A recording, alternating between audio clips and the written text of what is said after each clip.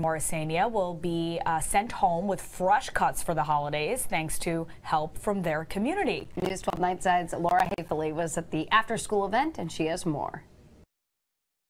Seydou Fanny took a seat in the barber chair, told his barber what he wanted, and he got his fresh cut.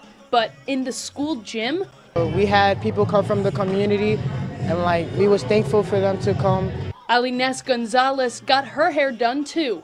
Nowadays, haircuts are a lot of money and doing your hair is a lot of money, but it's not everybody could afford that. Well, a program at South Bronx Academy for Applied Media has taken care of that problem, and just in time for the holidays. Because it's a holiday, anyone to get fresh for Christmas. Barbers and beauticians from the community showed up to the Morrisania school Wednesday to give these kids whatever shape-ups or touch-ups they asked for. One of our chancellor's priorities is partnering with communities, and this is directly aligned to that vision. The goal? Showing these kids that their community has their back.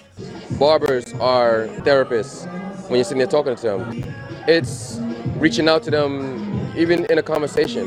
And making sure that no matter what the circumstance, each kid in this gym feels special during the holiday season.